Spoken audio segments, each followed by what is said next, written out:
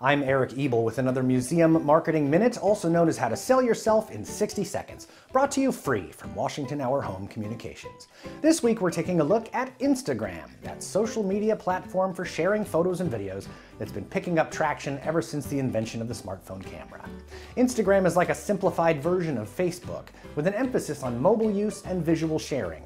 Like other social networks, you interact with other users on Instagram by following them, being followed by them, commenting, liking, tagging, and private messaging. On Instagram, the main intention is to share and find the best photos and videos, and because most history, heritage, and cultural organizations are rich with visual content, Instagram is an excellent platform to build and nurture a strong following. But, like any social media presence, it requires a good deal of, well, socializing. You can't just throw up a few photos and call it a week. Instagram users expect interaction, which you can do on your mobile device by double tapping any post to like it or add a comment at the bottom.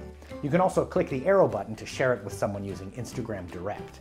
You can filter your photos to really make them pop, build specialized Instagram stories that string together collections, and add text and image overlays to really enhance your content. The more effort you put in, the more your followers will appreciate you.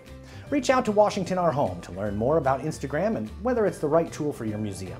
And be sure to subscribe to get more free museum marketing tips and tricks. Thanks.